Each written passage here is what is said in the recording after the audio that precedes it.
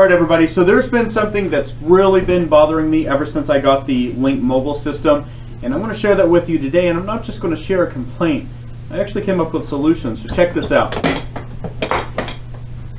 So when I first got the Link system, one of the things that I was really excited about was having a compartment or bins where I would be able to store things and really have a nice organization system that I could store everything with. When it came out, I found it didn't really have anything, so I took it upon myself to kind of come up with a different solution, and this is my different solution. These are the bins.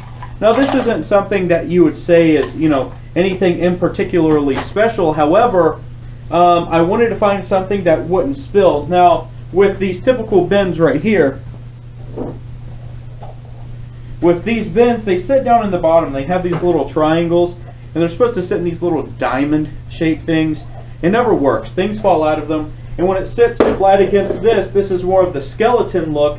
You can see things are just going to go inside and they're going to fall out, so it's really ineffective. So I had to come up with a system that I was able to go ahead and organize these, and I needed to come up with bins that worked as well. And as you can see, we take a look here, I have my drills, I have my bits, I have my tape measure, and I have my little area light. It's one of my favorite little lights. And it works out really nice because I can roll it in, I can pick it up, things stay in place. Now the cool thing about it is these slide right down in place, and some of these, if I put this back, let's pick this up, I actually have little trays that go inside so you can have multiple levels. Now these are 3.5 inch by 3.5 inch, so I'm able to fit 3.5 inch screws down inside there, which, you know, I'm pretty happy with, and that provides me a lot of versatility. This sets right down on top of it. This works out really well for the electrical bin here because I have my orange and red, and then I have my yellow in the bottom, which I use the most of. So that sits right here as well. And the cool thing that I like about it is that I can close it just like this.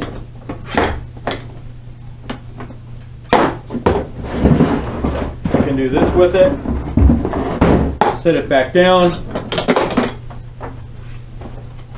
and it's all in the same space. The reason why it doesn't go anywhere is because I took this underlayment, I cut it out to the right size, I laid it here, I put the bins right here, and it lays right on top of them flat, and it doesn't put so much pressure that it actually lifts off the seal. It's just very gently on top of them, so it works out really well. Now you're going to ask, well, why don't they move around at the bottom? Well, I did something very, very simple, and I'm just going to move these out of the way so you can see. Okay, so this is a better angle. You can see where all of these sit right down inside of there. So they just sit, so they don't move, they don't kind of go around. And they're in there pretty tight as well. So you just place them in, no problem.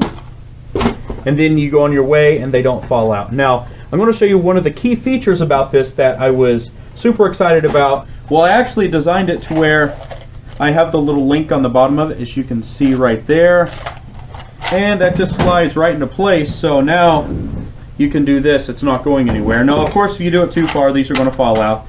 These are just 3.5 inch decking screws, but the same for the electrical. You know, it slides right in, it's there, it's not going anywhere. You know, but it is directional, and I figured if you're on a job site and you wanted to throw a few of these in, even if you were just at home, I mean, this works out really well. You can take this, put this one, kind of slide it over in there. You're not going to have any issues. So I really thought that this would be something very useful, and it kind of solves for that problem of not having organization. So I think the practical use of them actually is pretty nice. But let's throw these to the side and let's get an empty one so you can see what it looks like. Okay, so this is an empty one. You can see inside right here what that looks like. It's just clear and empty. The measurements are, just like I said before, it's 3.5 inches is the opening at the top. And that's 3.5 inches square, but you probably want to know how deep is it. Let's see here, that is 3 inches deep as well. So you have, it's 3 inches squared by 3 inches deep, and then you have your link on the bottom side, which works out pretty well, and it's pretty stable just on a regular surface. So to give you an example, this is just like a table. You know, it's not going anywhere, it's not tipping over. And the reason why it doesn't tip over is because I actually extended the link all the way to the edge on both sides, so you do have 4 points here. So it's going to set on a regular surface as well. So I just thought that this was a good practical thing that's going to help me out, because I wanted a box that I was going to be able to store everything in and then just go on my own little merry way with all my projects that I have going on for that particular day. So now I can take this to anywhere I really want to. I'm able to use it as kind of like its own little self-contained home improvement system. But I figured you could just close this up. You can take it, put it right on top where it locks in, and then everything's right in place just as you left it. Or if you just want to take this, you can. So anyways, like I was saying, it's just something I really wanted to do to make my life a little bit easier, and to provide something that's kind of thinking out of the box, no pun intended.